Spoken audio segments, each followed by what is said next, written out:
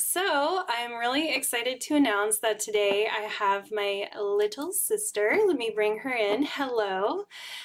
So, this is my baby sister, Gina, aka Gina Bug. She said that was her most authentic name that she could put on the internet.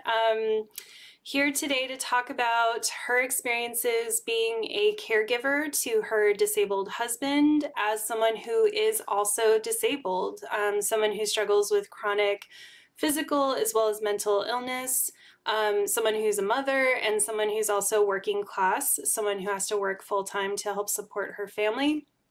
She's been through a lot and is going through, currently is still going through a lot. And she wanted to come on today to share her experiences and share what she's learned, through her journey so far. And I, of course, was so stoked to have my little baby on the show. So, Gina, why don't Hi. you tell us about what happened to your husband and kind of set the stage for what you want to talk about today? Okay. Okay, So, so May May 9th, 9th, 2019, 2019, my my husband husband woke me up in woke the me middle up of in the the night. middle of the night. He He slapped my slapped my chest and chest grabbed and my grabbed my shirt. shirt. And I'm like, I'm what? like, What? what? And he was And he was complaining about complaining being about being dizzy. dizzy. And that And that happens when happens when he doesn't he get enough doesn't get sleep. enough sleep. So I So told I told him, him, just go back just to go back bed. to bed. And then when he woke up a couple hours later, he asked me to text his bosses and say that he couldn't make it into work. He wasn't feeling well, which is very out of the norm.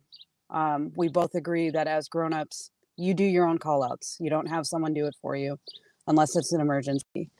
So I ran to Walmart, grabbed him some ginger ale and some crackers, like the basic, I'm nauseous, don't feel good. And when he wasn't getting any better, I told him, all right, let's go to the hospital. Like, let's get you checked out. Something's wrong. And he said he felt like he was going to be sick. So I held him up and I was walking him to the bathroom. And do you remember those Juicy Juice cardboard juice boxes? And like when you crush them in the middle, how like they crumpled into that shape? It's exactly what he looked like. He just crumbled. He collapsed. I physically caught him. He went unconscious. His whole left side curled up. And then when he came to, he wasn't making any sense.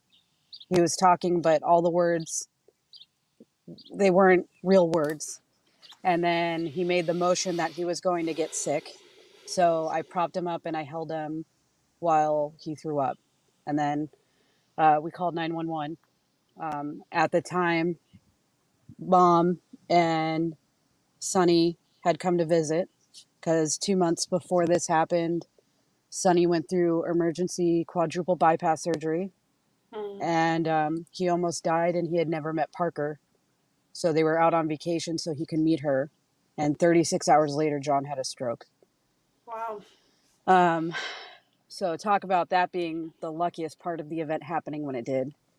But so ambulance came and got him. I followed him we have a local like small emergency room down the street now. And when we got there, he kept getting sick.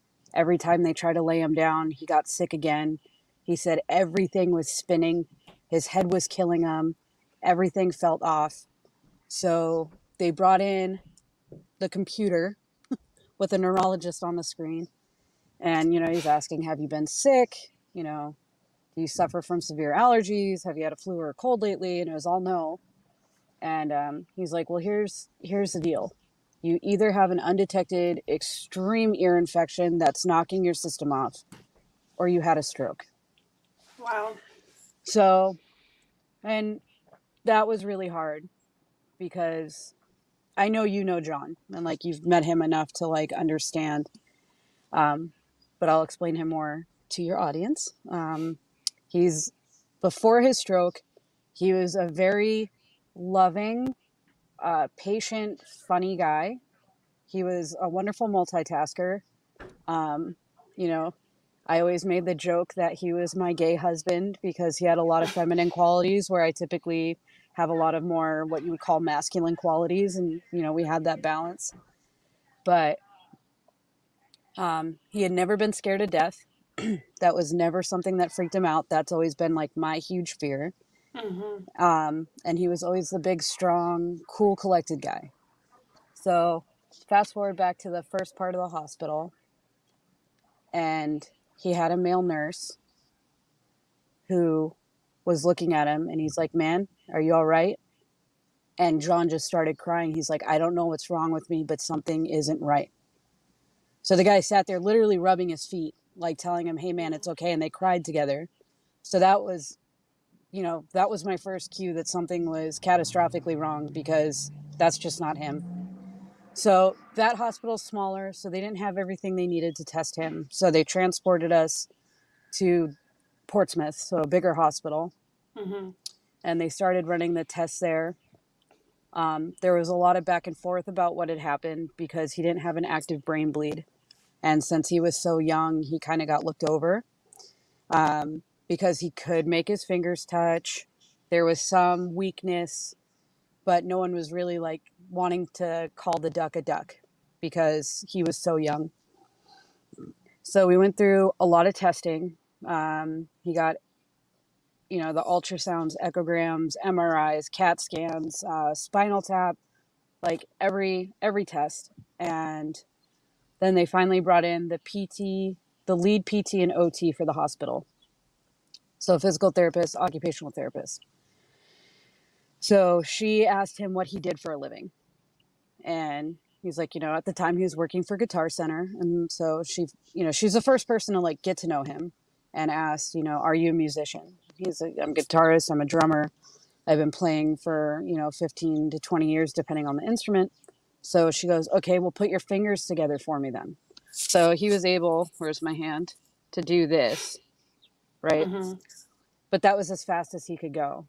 And Mm-hmm. she's like, obviously, there's a problem. If you've been picking guitar for that long, like, you should be okay. So then she tried getting him on his feet, which was really hard for him. It took like 10 minutes to get him out of the bed because everything just kept moving. And she tried getting him to stand on his tiptoes, and his left foot would just not go. So she started seeing the immediate deficits. And I'm like, I'm really concerned because this doctor wanted to get him out. He was talking, he was responding, he was able to do the basic touch test. And I looked at her, I go, there's something really wrong. Like, this isn't him. Like, as soon as we were in the hospital, he wanted the lights off. He didn't want the TV on. He didn't want to listen to music. He didn't want to FaceTime with the kids. Like, he just, nothing, just completely disconnected. And then his tone went flat. Everything came out like this. And I'm like, there's something like, it's not my husband. Like, there's something off. So that lady was a badass, and she put her foot down to the doctor, and she's like, I will go to your boss if I have to. If he was a single person, you would not be able to send him home. He can't make it up a flight of stairs. You're not allowing, he's restricted, couldn't go to the bathroom by himself. He had me, and if like I had to go run to be with the kids, he had to call a nurse to get help because he was a huge fall risk. So I was able to stay with him the whole time. I was very lucky, and it was because Mom and Sonny were there. And my best friend in the whole wide world, she's the kids' godmom. She went and taught them their routine and stuff, and like made sure the kids were okay. And she was a sweetheart. She came to visit me every day in the hospital, and I got the, "Hey, did you eat today?" And I'm like, "Yes." And she goes, "Good, you're gonna fucking eat again." And she would just sit and like force me to eat with her, which was amazing because I dropped like 20 pounds while the first couple months of just being so stressed out. So he got a neurologist in there. His name is Zach, and he's still his neurologist to this day. He's the most phenomenal human. Um, like, he always makes sure to make our appointment the last appointment of the day, and he makes sure that I'm there with him so we can discuss the real life. Because this is the thing I'm going to give everyone a warning on. First off, I didn't know anything about strokes. Okay, I thought I knew. Left side goes weird, right? That's like the face drop. I just thought it was mainly physical. But the reality of a stroke is it hits your brain, and it causes an unknown, unexplainable, like, just, you have no idea where it's going to go. brain injury. You don't know what's going to get knocked. And so we, after all this hunting and grueling, and I did a lot of fighting and advocating, we have a team that doesn't just care about the medical aspect of the stroke, they care about the personal part of it as well. How does he do with the kids? How does he do with himself? How does he do in a marriage situation? It wasn't just about the clinical, you had a stroke, let's get you walking and talking. So he was in PT, OT, and speech almost immediately out of the hospital. We were in the hospital for 11 days. He came home with a cane. He couldn't open doors. He couldn't open up bottles. He couldn't stand in the shower. We had to get him a shower chair. We had to get like all new pillows, all new everything, you know, all of his medications.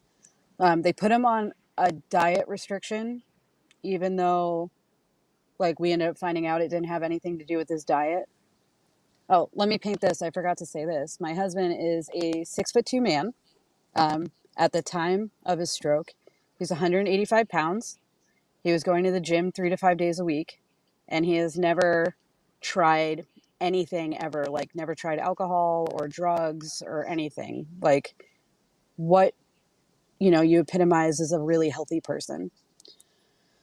So after a lot of testing and retesting, cardiologists, pulmonologists, neurologists, PT, OT, speech, we found out what happened is he has a hole in his pulmonary shunt. So the vein system that goes to his heart has a hole. And then he also has a prolapse mitral valve on the inside of his heart. So the valve that's responsible for circulating the blood into oxygenated and unoxygenated regurgitates. So his blood wasn't filtering properly. So it pooled up at the top, clot, and the clot just happened to go. So the shittiest part about all of this is that it could happen again. The other extremely shitty part about it is that they will fix his heart eventually, but it's such a risky surgery that they want to wait until it gets worse. So, because they have to, like, just imagine it, you know what I mean? Like, inside your heart, like, they're going to have to take everything out and then there's high risk of stroke during the procedure. He'll be high risk for stroke 3 months after the procedure. So they're trying to like elongate it because it's so risky. I understand why they want to wait. But that's the long-term shittiness of the situation. We got robbed.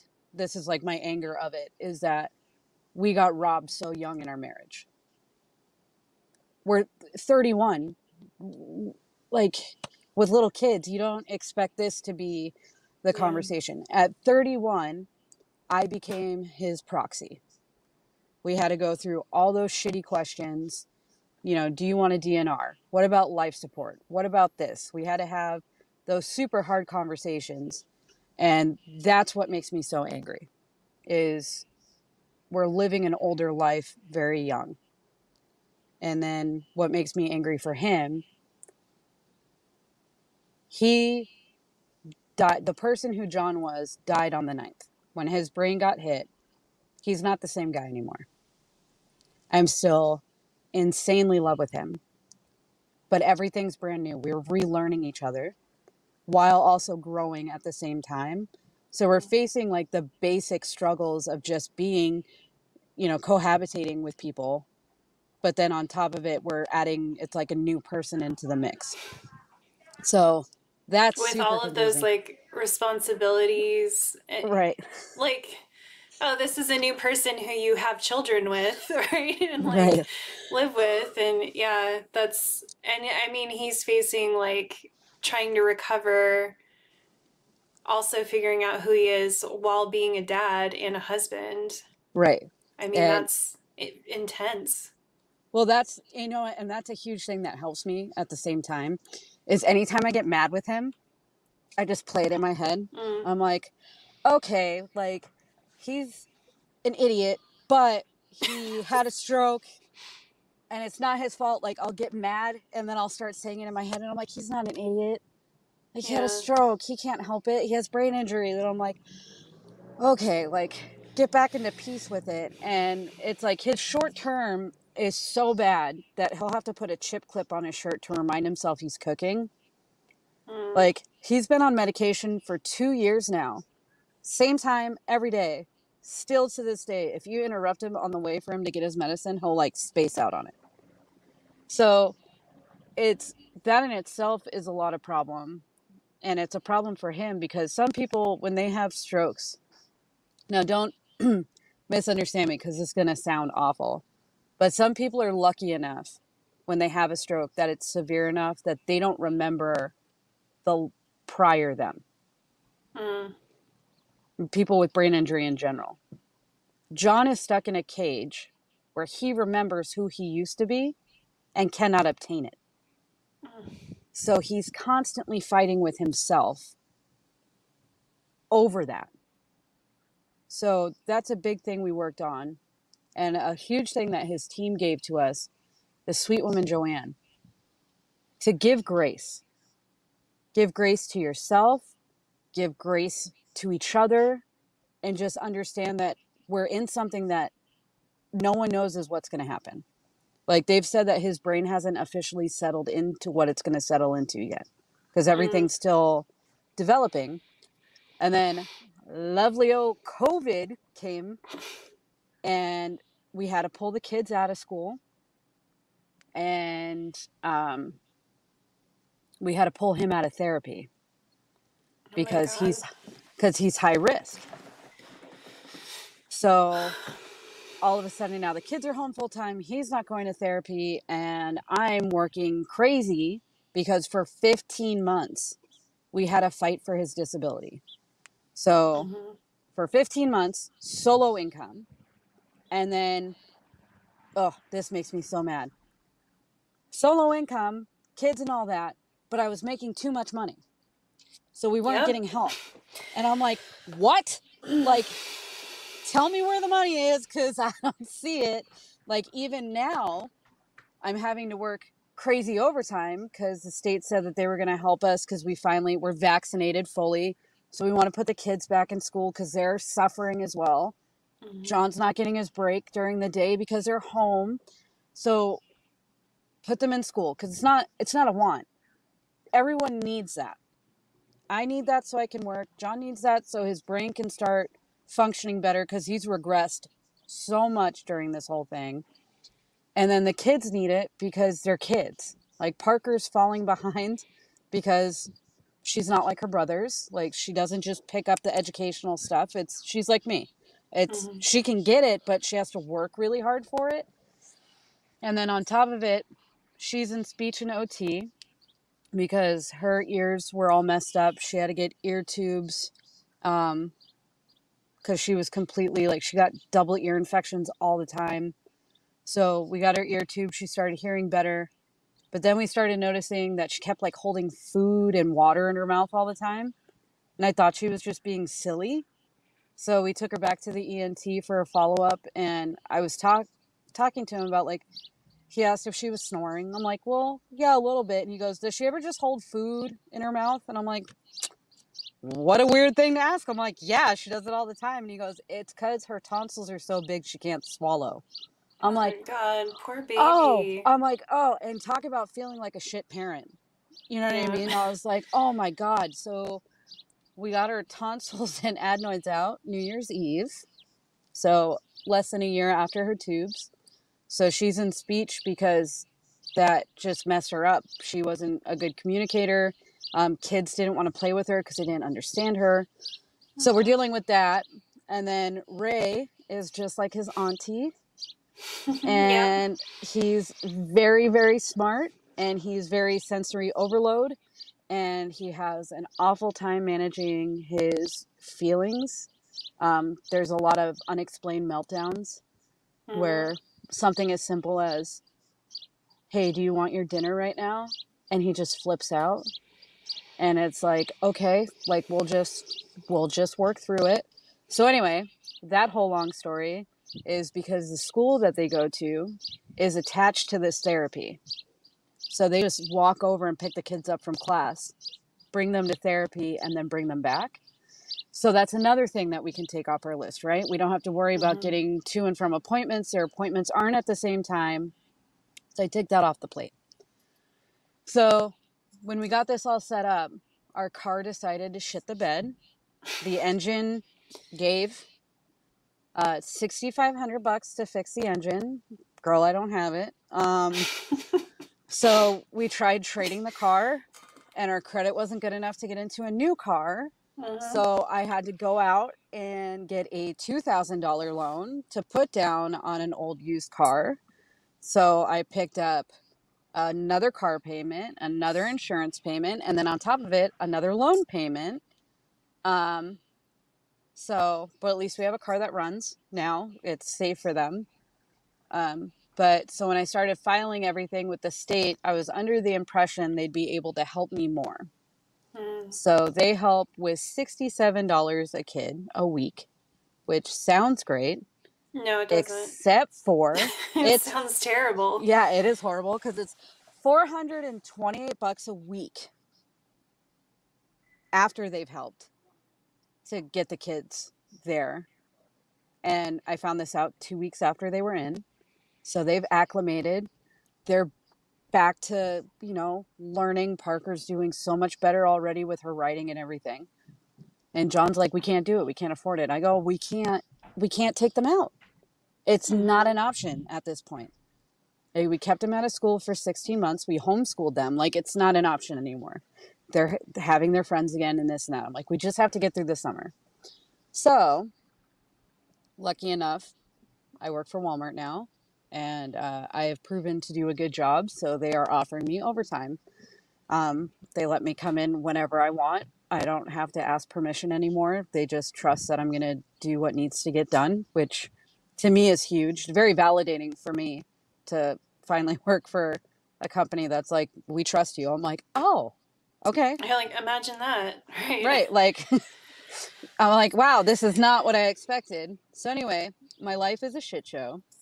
Um, I'm behind on rent, which is really scary. And even I worked almost 140 hours in 2 weeks, and the paycheck is still not enough to get us caught up. So it's a lot of stress because we got his disability, but his disability isn't even enough to cover rent. Like, it's like $400 off from paying rent. So, and then getting the kids in school, there was a $741 deposit. And then we had to pay for the first week and the second week. So they took like $1,600 out first go. So I'm really lucky to have an apartment manager that like knows us, knows our situation. She's very good to us. She's very good to the kids. And she knows that I'm late, but she knows that I'm working my butt off to get her the money. But it doesn't change that being one of the biggest stressors is for 2 years, I haven't been able to financially breathe. Mm-hmm. There was a couple months. One of those is because you're the best ever. But it just sucks because I started building my business. I do the Yeah. resin and the jewelry, and it made me so happy. I have my own little workshop, this and that, and I thought, this is it. I'm finally going to get to just work part time and just start focusing on that. And then the universe just giggled at me and said, maybe not. So that's Yeah. where we're at. Yeah. It it breaks my heart, and it's like I did an episode a really long time ago called The High Cost of Being Poor. And I feel like this is almost a follow up to that because in it we talked about like how being poor is just this fucking endless trap where people think you're like coasting, like, oh, you get disability or you get whatever. But it's like, if you actually look at what's happening, it's just this endless series of debts and late payments and interest rates and not actually getting any kind of substantial help. Like the fact that John's disability doesn't cover what he would need to live doesn't make any sense.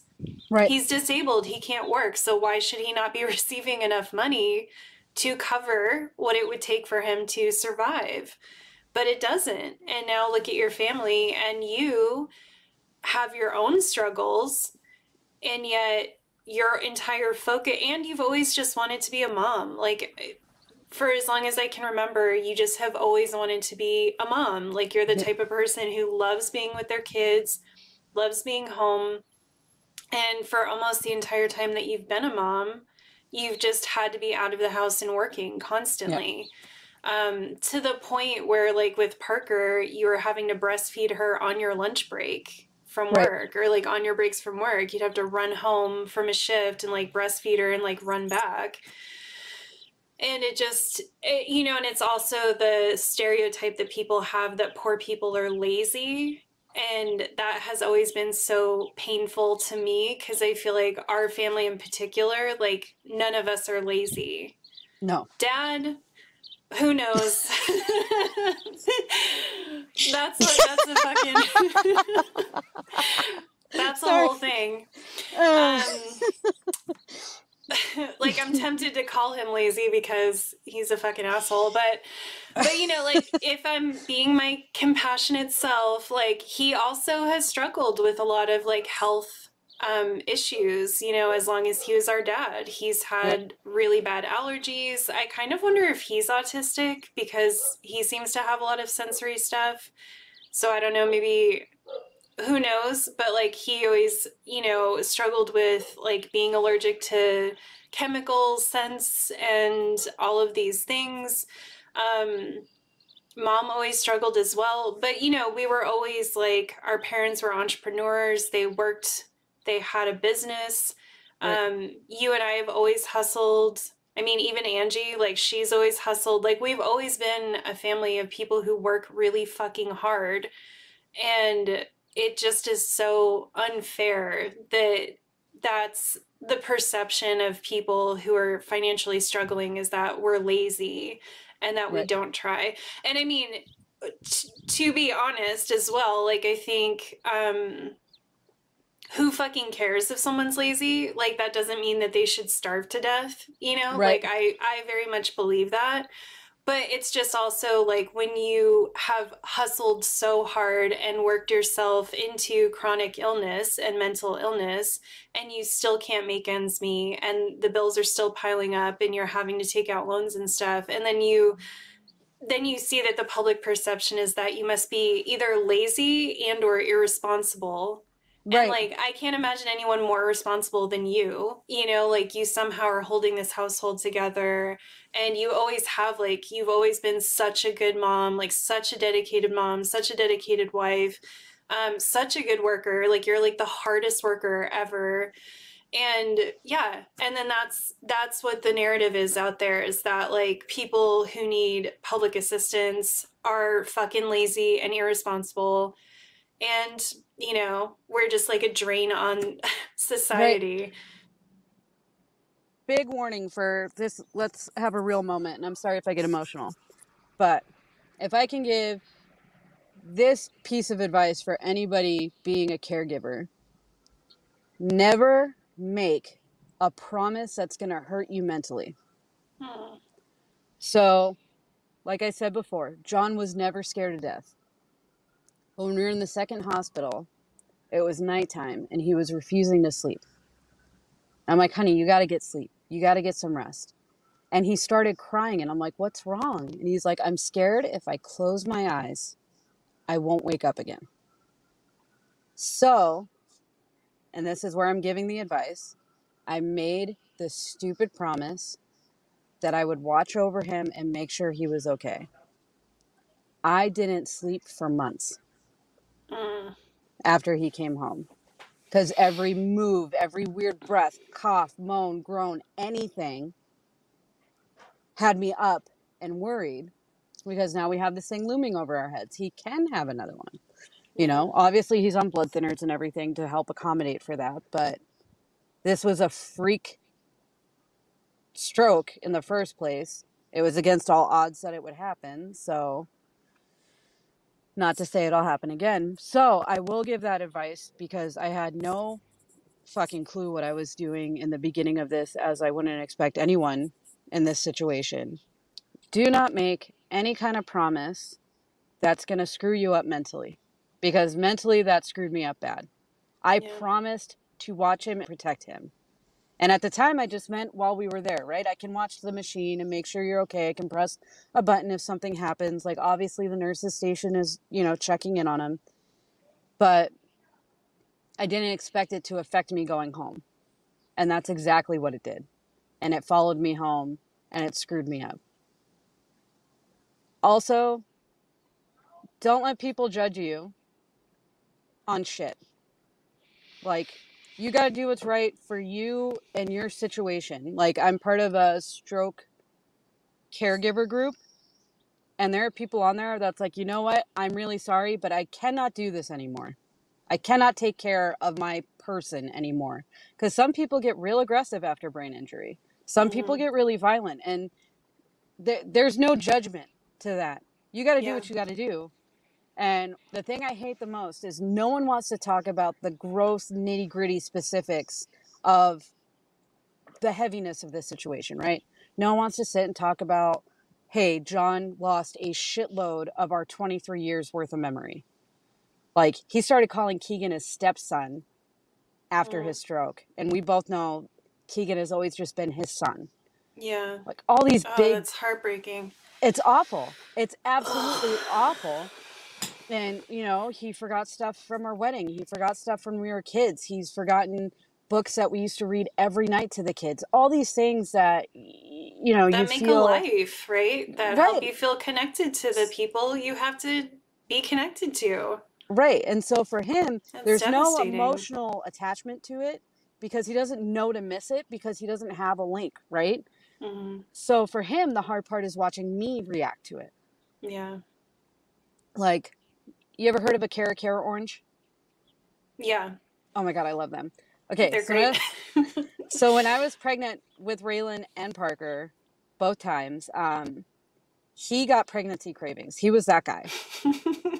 He would So like cute. text me when I was at work. Can you get a chocolate shake and fries from McDonald's? I'm like, who's pregnant? Like, Right. who? So one of the things he loved was Caregiver oranges, because when I was pregnant with Ray, I worked at Trader Joe's. So I used to bring home Caregiver oranges for him. And Walmart had them one day, and I'm like, babe, they have Caregiver oranges. And he was like, okay. I'm like, oh no. Like, it's gone. It's just gone. And he looked at me, he goes, I can tell that this is obviously a problem. And I'm like, it's all right. It's okay, because I don't want to make him feel bad because it's not Yeah. his fault. So it's really complicated in that. So what frustrates me with people is they don't want to talk about that, right? It's uncomfortable. Hmm. But for some reason, people feel emboldened to ask, and I fucking hate this question. Have you ever thought of not being with him? Hmm. Okay, so you don't want to talk about the relationship, but you want to talk about me leaving it? Yeah, Like, because then they don't have to feel bad about what you're going through, because then you won't be going through it, right? right. And I'm like, what? Takes I'm like, care of the issue. so one time I got really mad at someone because I didn't like the judgment because they were very judgy about the whole situation. Yeah. And they're married, right? And they're like, well, if it were me or my wife, if we didn't push each other harder, first off, he accused me of not pushing John enough. I'm like, okay, I'll take it.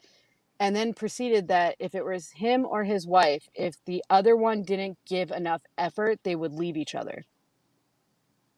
I'm like, Wow. okay, you've never been through this. You don't understand brain injury. You have no empathy to it. So I just straight up looked at him and I go, you know what? I am so sorry for you that your love and your relationship is so fucking weak and fragile that you wouldn't make it through this. Yeah. Like, this is my chance. If I didn't want to be with my husband, I wouldn't be with him. but I want to be with him. And it's on his side too. All of a sudden, he's a sensory overload dude who can't drive in traffic. He can't order through a drive-through. He can't order on the phone. He can't have two people talking to him at the same time. He doesn't remember shit. I can't tell you how many cups of coffee got left in the coffee, like the Keurig, because he just spaced. You know, Mm-hmm. all this stuff are like, I'll look at him and he's like, I forgot to do something. I'm like, it's okay. Like, we got it. So for someone to just be like, you can leave him, I'm like, no. But I offered to John multiple times, if this is too much for you, we can figure out how for you to get your own apartment or Yeah. like you to move in with your parents. Like if you just need some time away from us while you're healing, we can do that. If we're too much for you now, as much as that breaks my heart, you have the freedom to do that. And that's the other thing about caregiving is it's not just about the person you're caregiving about, and it's not just about you. There's got to be a dance and a fluctuation, because I sucked at it in the beginning. Like I told you, like I just recently finally got insurance again, and I called my doctor and I'm like, I need help. I need help. I'm like fucking lost in the sauce. I'm depressed. Like I wasn't suicidal, but I felt so much unworthiness. Um, And it was because I wasn't producing serotonin because, well, of course I know why. My situation, I've been like this for yeah. 2 years. There's no space for happiness in that. So they put me back on Zoloft, and that rocked my system in the beginning. I was really sick for a couple weeks, but I noticed I was all of a sudden I could sleep. All of a sudden I could stay asleep. All of a sudden I was giggling. I was on the floor more. Since I've been on Zoloft, the use of my phone has gone down 48%. Wow.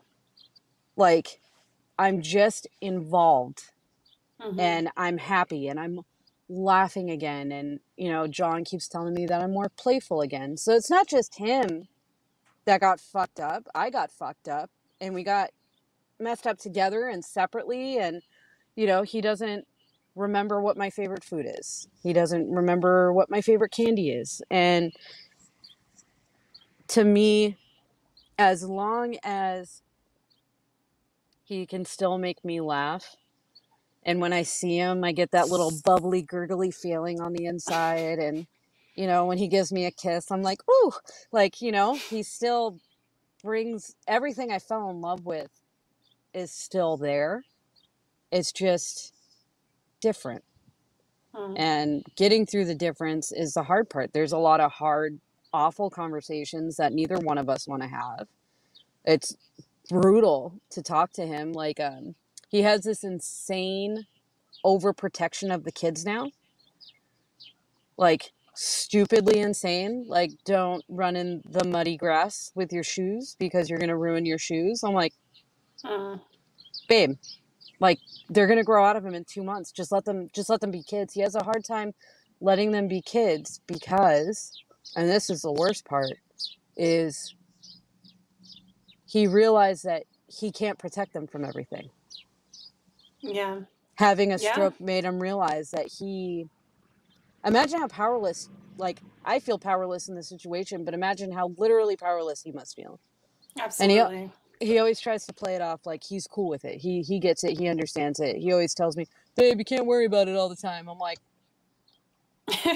You're like, okay, when I figure out how to do that, I'll do that. It's like that stupid anxiety meme. Like I told I told one of my friends that I'm anxious, and they said, "Oh, just don't be." And I'm like, "Oh, thanks for fixing it." Like, just yeah, that. all better now.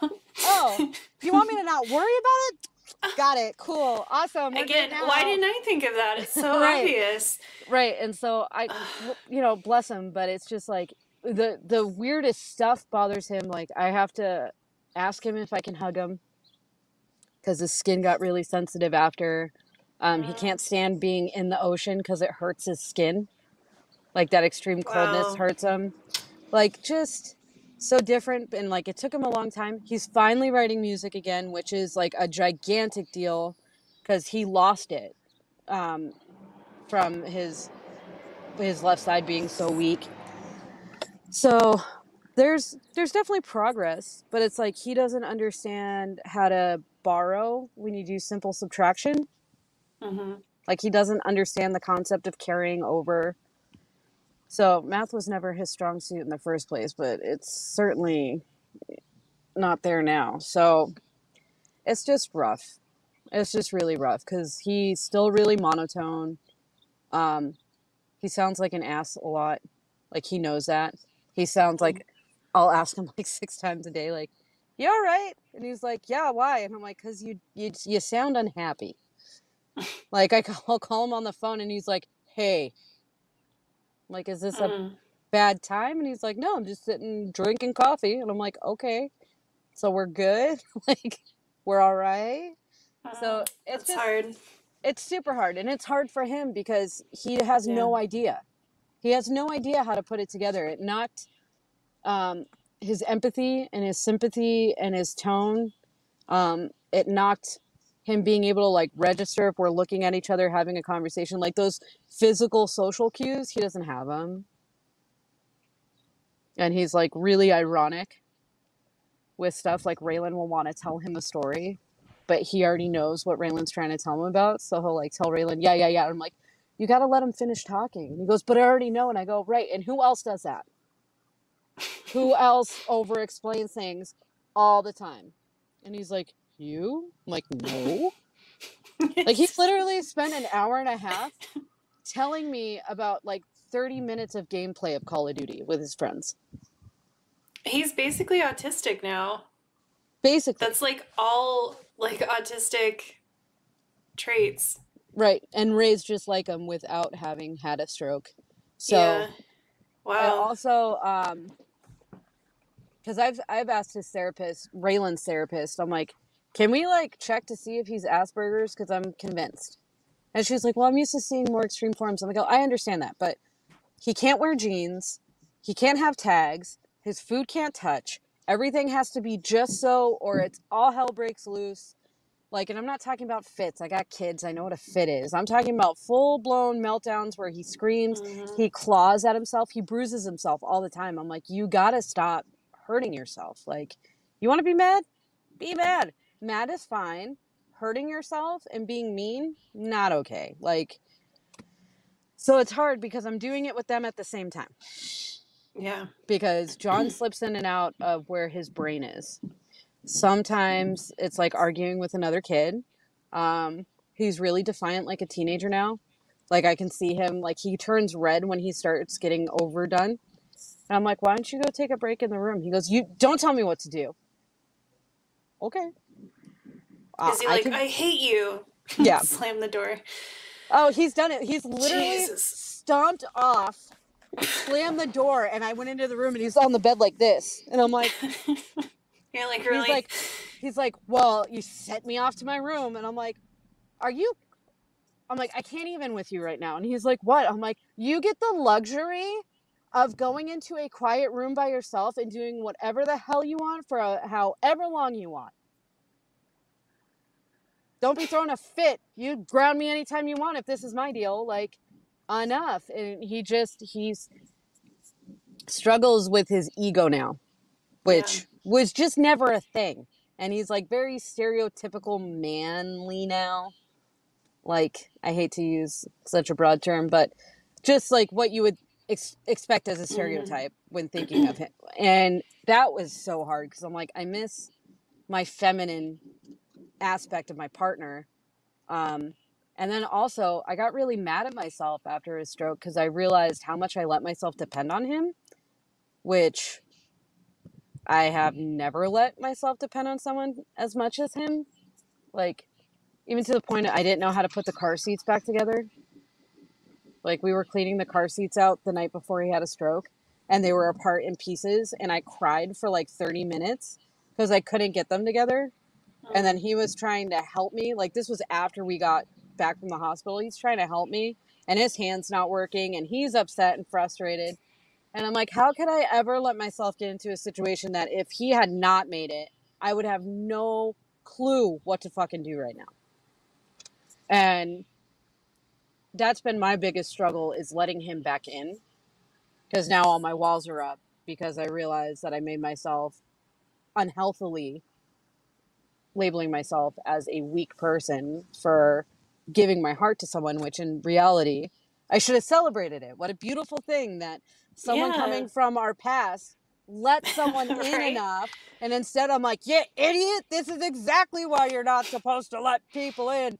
And then I heard the great voice of, you only can depend on yourself. Yeah. Yeah, so Mm. so that was really tough. And then, it's really tough for him because he feels like a failure a lot because I'm working so much. But then he's, Which was already kind of like a sore point in your relationship, and now it must just be. yeah, really grinded in there. So yeah, Yeah. so I've always been the breadwinner, which is okay. Like I was bred for it. And it's been me working 80 hours a week pretty much since he's had a stroke. And you know, it's tough because sometimes he gets really angry. Again, no emotional regulation. And he gets accusatory sometimes of how I want to be at work more than I want to be home. And I'm like, okay, well, we both know that's not right. Like, we both know I just want to be here. Yeah. But lately he's gotten better about it. Um, like he'll randomly send me a text message saying that he's really proud of me. Mm. And then he's finally admitted. I go, babe, if we were in a reverse role, you'd be doing the same thing. He goes, Gina, I could never work the way you work. He goes, I'm just not capable of it. And I'm Yeah. like, well, thank you. I Like, think that's true. I think it's true too, I but mean, like, I think most people couldn't work the way you work. Like, yeah. right. But, and the way I see it is because like here now I've got, because I used to work at Walmart when we first moved back here. So I know Mm-hmm. a lot of people here already. So they all know us and they love us, and everybody is nosy at the time clock. Oh, you leaving already? And I'm like, I'm going on my second lunch. And they're like, oh, well, how long have you been here? And I'm like, like one night I got here at 10 o'clock at night and I stayed till like 1 o'clock the next day. And they're Mm-hmm. like, you can't overdo it. I'm like, I don't think you understand. Like, this isn't like me wanting a tattoo. So I'm working like crazy, which I wish I could get one, or my hair done. You know what I mean? Same. Like, it's Same. not fun. It's because I have to. And people tend to ask a lot, like, well, how do you do it? And I go, here's the thing. Asking how I can do it is a luxury I don't have. There is no Yeah. other option. We don't have anybody who can help us. We're financially stripped, like mom's tried to help us. Like she'll give me $50 once in a while to like just help me like pad through the week, which is amazing. I always tell her, don't send me anything if it's going to put you out, because I don't want to put you out either. So oh, the other thing was we had food stamps for a little while, and then they took it away and didn't tell me. So we went from having $600 for groceries to nothing, and no one gave me the heads up. So like that's coming back into the budget. So it's just so frustrating because it's not an option. What motivates me to keep me going is my kids need their education. My husband needs his breaks. We need to pay for these cars. We need to live in our house. They need clothes on their back and food in their bellies. And if I have to work 24 hours a day, 7 days a week, I will find a way to do it, because there's no other option. There's no backup plan. If there was another option, I would have already done it. Mm-hmm. I would have already gone down that avenue. And so I understand people say it with love, like, hey, don't burn yourself out. And it's like, you have no idea. Like, Yeah. if I did a 64-hour week, I could have done a whole nother shift. But they won't let me work 7 days in a row. Like, I will grind as hard as I have to grind to make it happen, because it has to happen. Because if I don't do it, there's no one else to fall back on. So I just want to give props to anybody who has to go through that situation, because it fucking sucks. It's endless. It's suffocating at times. And I always say it's like juggling. Mm-hmm. I have all these balls up in the air and not an answer for a single one of them. Ugh, girl. And so I know you're not a big silvers linings person. See, I No. listen. I listen. I listen to your podcast. I know.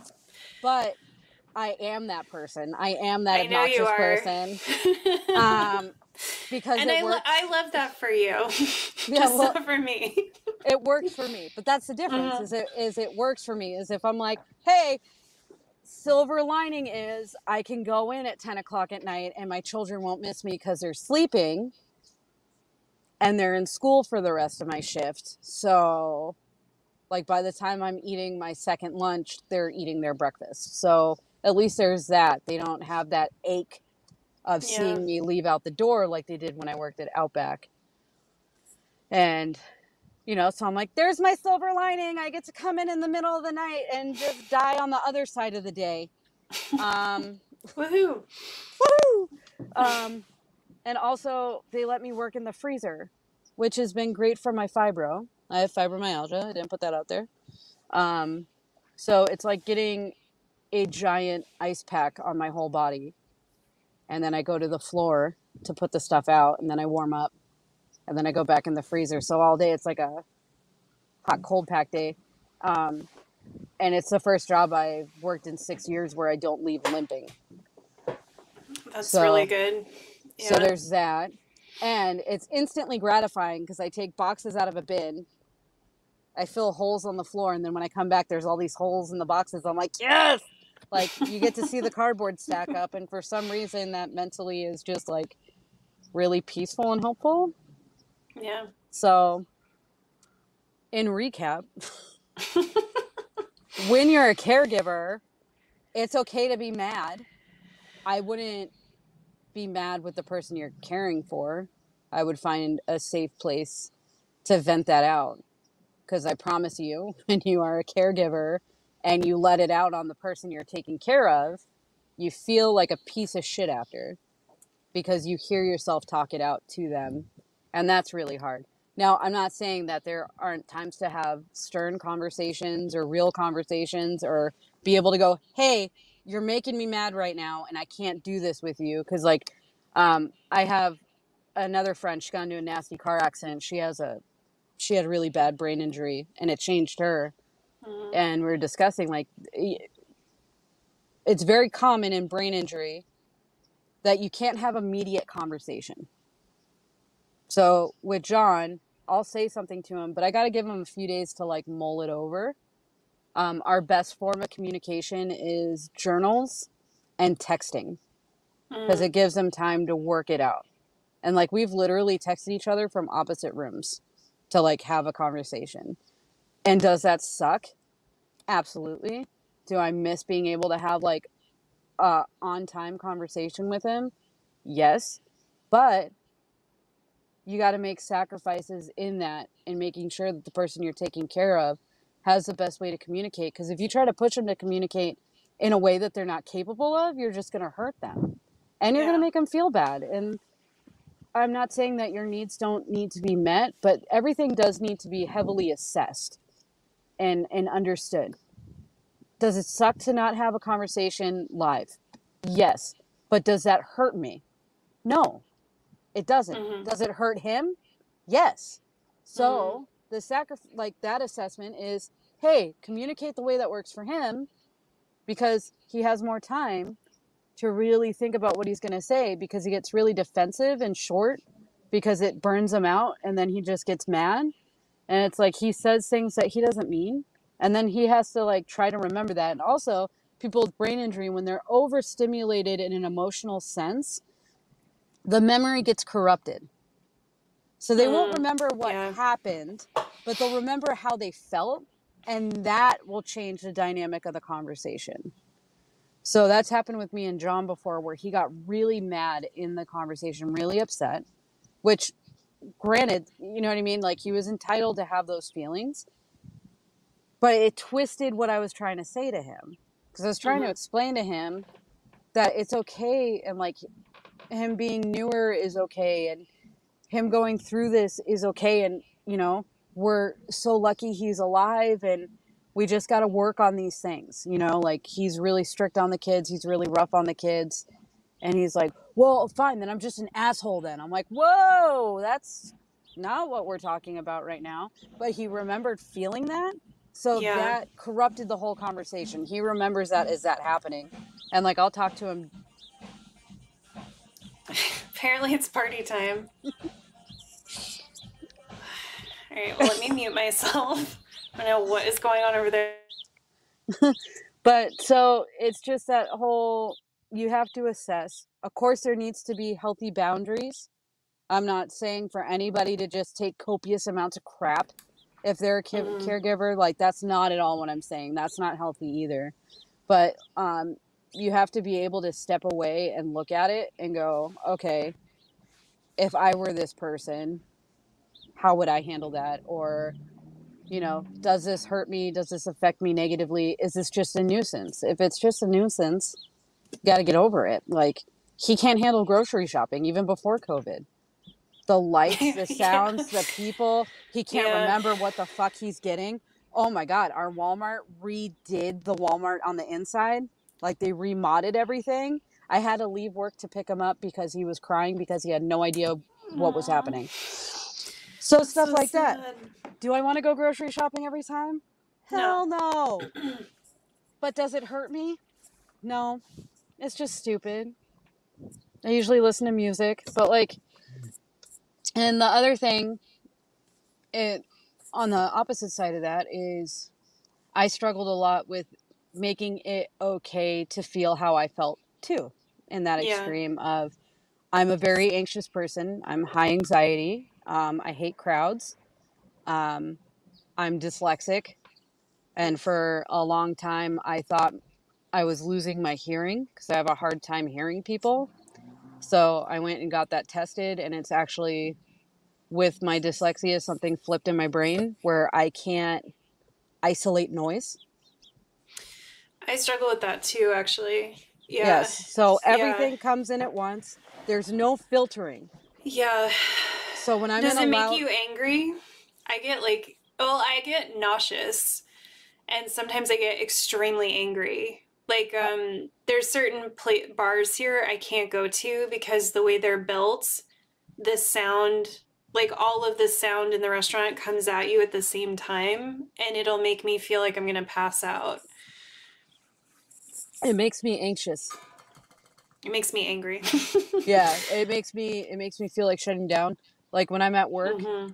and I'm on the floor, they let us have an earbud in, and I have to have it in so I have that one thing to focus on.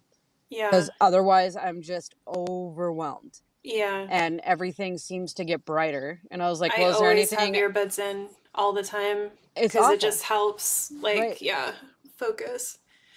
And so I struggled with that for a long time of, hey, like John used to drive everywhere. He Mm. was comfortable driving. I don't like driving, but now I'm the full-time driver. And like the first time I had to pick Keegan up from Logan, I'm like, driving into Boston. I'm like, fuck. Oh Like my God. Ugh. I don't ever do it. John was always the one to pick him up. And Logan Airport is literally, I can say this because I've traveled a lot for work, the worst airport on the face of the planet. It's Oh, so bad. it's so bad. And then on top of It's the it, only since airport that I'll like actively get lost in and be like, literally, where the fuck am I and how do I get out of here? no idea. Anytime I go, no idea. And since Keegan, my oldest son, sorry, I keep assuming you guys all know about my life, but you don't. I have an oldest son. He's 10 and he lives in California with my ex-husband for the school year. Who's a fucking bastard. Oh God, that's a whole nother podcast for a Yeah. whole nother time. Yeah. When to get out? The Yeah. answer is before you pee on the stick. Anyway, so Girl. sorry. Well, and that's also another great class-oriented story of like what money can do, right? Right. And that's Yeah. exactly what Anyway. happened. Anyway, so Keegan likes to fly alone because they pamper the shit out of him, you know? Mm-hmm. He gets free blankies and pins. He gets to go into the cockpit, meet the pilot. Like, it's Keegan. He's got charm. So the shitty part about picking him up from the airport is you have to park. Then you have to go Ugh. in and you have to get a ticket to go pick him up and wait. And I'm then, getting like secondary stress. Like I'm getting yeah, like sweaty thinking about it. Yeah, I'm doing this Thursday, by the way. Oh, Woohoo! So, I'm but the sorry, worst part sister. is when he goes back, since he's underage, you have to bring him in at least 2 hours early, and then you have to sit with him, stay with him, and you have to sit and wait there till the airplane is in flight, like off the runway. Wow. So, on top of having to drive into Boston, which sucks, and going to the airport, which sucks, you have to pay for the parking, which is ridiculous. It's so ridiculous. But How anyway, much is that? It must be like $1 million. I think the last time I went, and this, keep in mind, I haven't seen Keegan. By the time I pick him up, it'll have been 522 days since I've seen him because of COVID. Wow, Yeah. dude. Well, he's living with his grandparents right now, and they're all high risk. So now that Yeah. there's the vaccine, we're all vaccinated. So, anyway, so it's been a long time. So, the last time I went, I want to say it cost me like $42. So, I can't imagine what it's going to cost now. Yeah. Probably a lot. Yeah. But And I just think I'm glad you talked about how it's both of you choosing each other and your family and working through that, because I think there's so many layers here, right? Like you could feel that you have to stay because he needs help, and he could feel that he has to stay because he needs help, right. or feeling like guilty about leaving the family or whatever. So, something I talk a lot about is how people who are disadvantaged, I guess we'll say, in some way are often infantilized. Like people make us out to be like children, and that happens to disabled people all the time. And so I just really like that you talked about like the fact that you two are talking about this stuff and you're making conscious decisions and life choices for yourself. And like even though he is so high need right now, he still is like choosing to be in his life, and he's choosing what that looks like. And I think that's really important, because I think especially when you get into brain stuff in any kind of way, but really any disability, I think people just assume that the disabled person just has a caretaker who just makes all the decisions for them. And it's really important that we remember that no matter how disabled someone is, like they should still always have an active role in their own life and in making decisions about their own life. Absolutely. And another thing is letting the person you're caring for make their rules. Yes. Like, Yes. because I helicoptered and like umbrellaed a lot in the beginning over him. I was very, very protective for obvious reasons. Um, and I went with him to all of his therapies. And then one day he was in a very like defiant, stubborn attitude of he felt like that made him inferior. Mm. So he challenged me about how he could do it his damn self and go to the appointment by himself. And I said, okay, I'll wait in the car. That's fine. Like, I'll go get a coffee or something. I'll be back. He got in the car and I'm like, so how did it go? Like, legitimately, maybe I am, overbearing. Like, I get it. I can be extremely overbearing, especially when I love someone. Mm-hmm. And he was like, never leave me again. Like, it was just like that sad. And like when he first got out of the hospital, he used to grab my shirt like this all the time when he was overwhelmed. He can't go into Trader Joe's or Market Basket. It's way too much for him. That's always a shutdown. Anything that's busy is too much for him. Any extreme weather is too much for him. And like it breaks my heart because he gets all these big ideas and then I have to kind of reel him in from it and like Mm. talk it out. So he makes the choice whether, because it's up to him if it's worth it or not, right? Yeah. Like, I love that you talk about spoons. I love spoons. I hope to Mm-hmm. one day get my tattoo of my bouquet of spoons. I love spoons. So, does he have the spoons for it? Like, is it worth it for you to overspend on that day? If it is, let's do it. Like, I will do anything you want in the world if we can get you there, right? So, he wanted to go to a Ghost concert. It's like his Mm. favorite band, and it was the last band we saw before his stroke. And I'm like, okay. I go, but let's talk it out. It's going to be really loud. Yeah. There's going to be a lot of people, and they're going to be touching you. It's going to be unavoidable. There's going to be strobing lights, loud music, and it's going to be like a 3-hour show. I go, with now you thinking about that information, what do you think? And he sat and he thought about it. He goes, you're right. He goes, especially because the drive down was going to be long too, because it was Yeah. in Boston. I'm like, so you got to weigh it out. And how many days after that are you going to be knocked down? How tired are you going to be with your brain? At what point of the show are you going to stop enjoying it? And it's going to become a problem. I go, but if you want to do it, let's do it. Like, I would love to go do that with you. What was I gonna say? Well, I really like you talking about that because I feel like your process with John and what you and he both have to go through when he has an idea about something, because I've come to realize that that's basically my own process with myself as well. But it took a really long time to figure out that that's what I needed to do, because I had so many scripts in my head for how productive I should be able to be and what I should be able to do. And when I would suffer the repercussions of something like I also really enjoy live music, but it's very challenging, right? Right. It's a very taxing event. I love travel, but that's incredibly like taxing, and I pay a massive toll for that. So when I would suffer those consequences, I hate calling them that, but we'll just put it that way.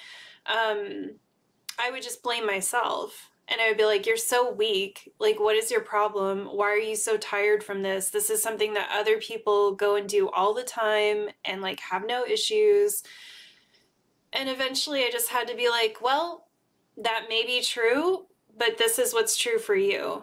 Right. Like you can be as mad about it as you want to be, but it's still going to be your lived experience. So maybe Right. instead of putting all that energy into being mad, you just put that energy into dealing with the reality of your situation and being more intentional about the choices you're making, and being like I've learned I have to be my own caregiver, and I have to look at myself through that lens. And that was really hard for me because I didn't want to be someone who needed care, you Right. know? Well, look at the way we were raised. We were meant to not, Oh, which yeah. was hugely eye-opening for me with how I felt about the whole experience. And here I am giving him everything, telling him, whatever you need, I'm here for it, Mm-hmm. while telling myself, you idiot, how Yeah, dare like, you? why do you Like, have any needs? right. And so, and that's when it comes back to that lady saying, give yourself grace, give him grace, give each other grace. And it's so true, is don't be comparative. And that's Mm-hmm. what, and don't get me wrong, I'm not like all of a sudden this guru that gets it, but it's stuff that I intentionally work on all the time. Is my experience is mine, and it doesn't mean that I'm weaker or stronger or anything. My experience is my experience. Your experience is yours. And to try to sit and scale them Yeah. is just asinine, and it needs to stop. I could go running, and the way I feel after running can be different than your experience, but we both ran, right? Yeah. So it's not fair to compare them. And I just don't understand why there is that part of my competitiveness I've tried letting go of. Is it's not who's worse or worse off. You know what I mean? Like, I've got a Yeah. coworker, her husband caught COVID, and he's been fighting for his life for 3 weeks in the hospital now. And they still don't know if he's going to make it. That sucks. But she never looks at me and goes, well, what you're going through is nothing compared to what I'm going through. She still makes the time to ask me about it. And I make Yeah. time to ask about her. And like, it's just one of those like really mind opening moments of, you can't compare your trauma in a measurement against someone else's, and vice versa. Everybody goes through trauma, and the way they feel is no less. There's no reason to ever objectify someone for feeling away. Oh, that's what you're worried about? Well, I have this. Way to invalidate everyone. Yeah. Shut up. You're all going through trauma. Come into it together. Just because someone's trauma is different does not mean it affects them less. Yeah.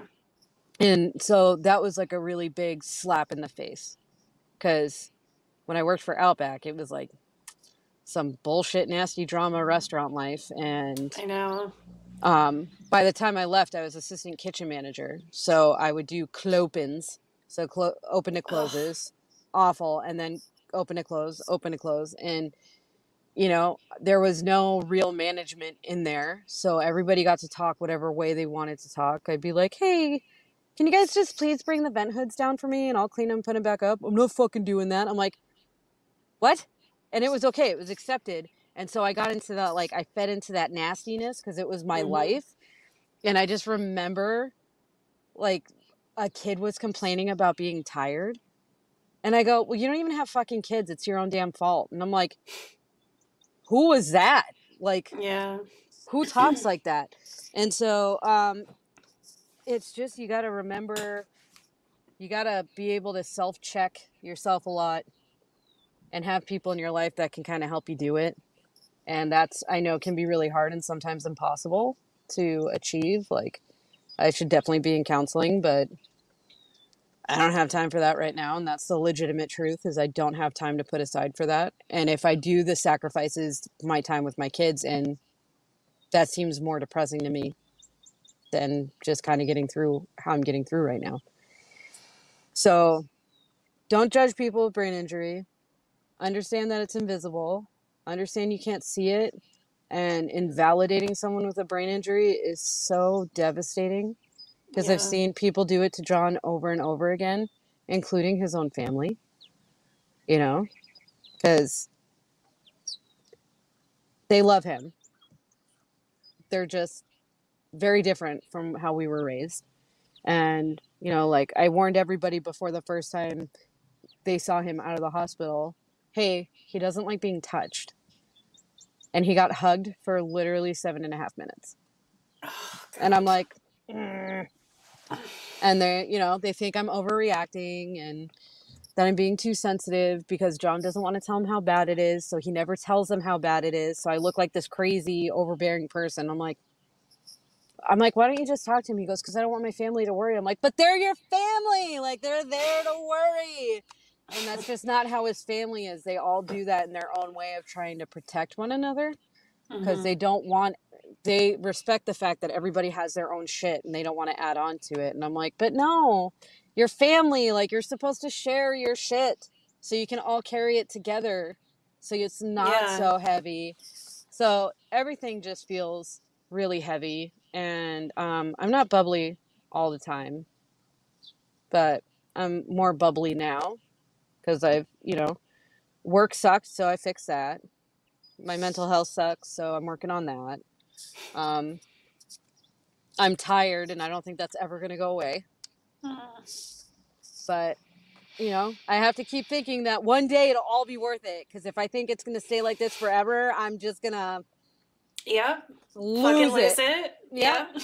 And so I'm really hopeful that my money situation is caught up if I keep working brutal hours, and that I can keep paying a ridiculous amount for childcare, because that's what everyone needs. And I hope that this was helpful for anybody listening. If I helped at least one person understand, hey, you're not alone and it sucks, or hey, be nice to that person, I'll feel like this was a huge success. Because I know I'm really talkative, but I'm really private. So this was really, really out of my norm. Aw. Well, I But appreciate it. I'm quite honored to have you here on my platform, regardless, because you're my sister and I love you. I love you too. Um, but especially to talk about, yeah, something so personal, and I think something so important, because I really do feel like your experience is at the intersection of so many things that, it's like capitalist values that we have, because those feed into like ableism and classism. There's just this real lived experience of your life that Right. just highlights so many things that are faults of the system, but are put like promoted as faults of the individual. And just, you know, like, I think, I don't know, just to me, again, you're just such a good example of, like, I don't think that you should have to work a lot to be valued, but you're just such a good example of someone who works so fucking much and, like, tries so hard. And so none of this is a fault of, like, you not working your ass off. It just shows that the system is completely fucked up. Right. You know, I want to publicly thank you for being here and talking about your experience. And I think you just brought up so many really important things for us to think about. But also, I just, you know, really appreciate you sharing your story, just as, like, understanding someone's lived experience, you know? Well, thank you. It was a lot of fun. You. Yeah. All right, kids, we're gonna sign off now. Thank you for tuning in, and I will be back in 2 weeks with another sex stream where Maureen and her colleague Mike are gonna come on to answer questions about sex that they've gotten from high school students that they teach. So these are real questions that kids have asked about sex, and we're gonna go through them all and give our answers. I'm really excited about it. So we will see y'all then. Bye! Thank you for watching today. If you'd like to make a donation to help Gina out in her financial situation, you can do so by using the Venmo and PayPal links below.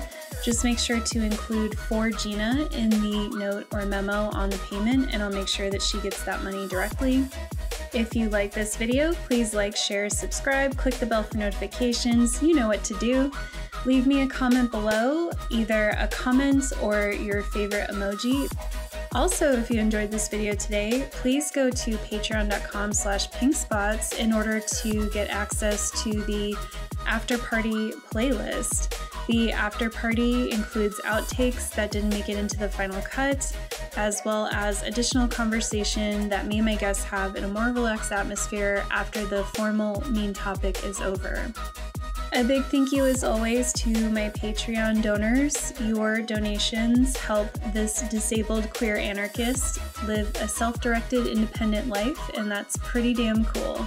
Thank you so much for tuning in today, and we will see you on the next one.